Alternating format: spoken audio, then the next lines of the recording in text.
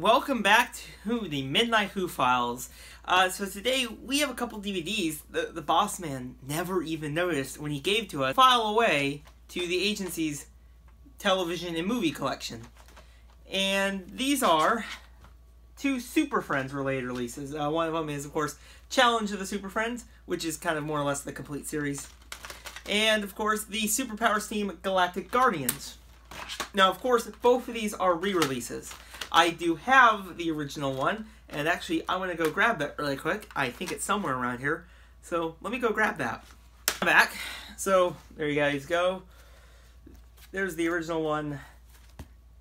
There was a outer box kind of thing that held it, of course. Of course, it has images, and of course, I didn't have disc 2. I had it once, and now it's no longer around. So, of course, this release is actually a really good re-release. I think Warner Bros. Did an excellent job.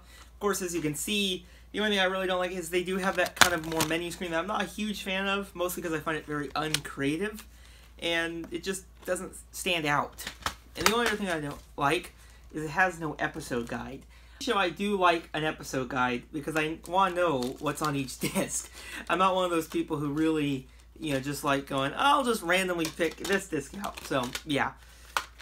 So yeah, not a huge fan that they did not include an episode guide. But luckily, I guess if you have the original, you at least know what episodes are on it.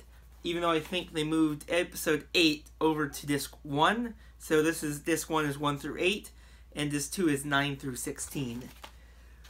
But yeah, wish they included a episode guide. Now, the Superpowers Team Galactic Guardians. This one got really interesting when I opened it. As you can see, of course, it had the cover, had everything, but as you can see, something was a little bit problematic. I was kind of caught off guard by that, as you can see.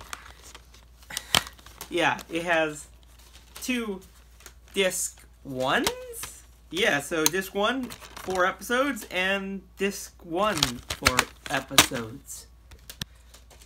We'll get back to that and in a minute, but yes, it also doesn't have an episode guide, but I guess it doesn't really matter too much because the episodes are on the disc, even though disc 1 is printed twice.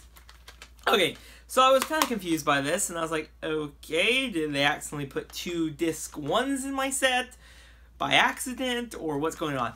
So I did hop them into my computer, and I looked at them. As right there, as you can see, disc 1 did include, so disc 1 did show disc 1, it had all the episodes for disc 1. So I was like, okay, so yep, so this one is disc 1, okay?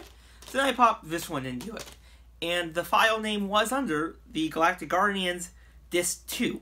So this is disc 2. I also played it to see it, and it is all the episodes that are supposed to be on disc 2. So basically, it's just they misprinted disc 1 on disc 2. So, that is a kind of a super error, honestly. Because when you first get this, and if you don't automatically pop it in, you're like, I got 2 disc 1s? What? It gets a little disappointing.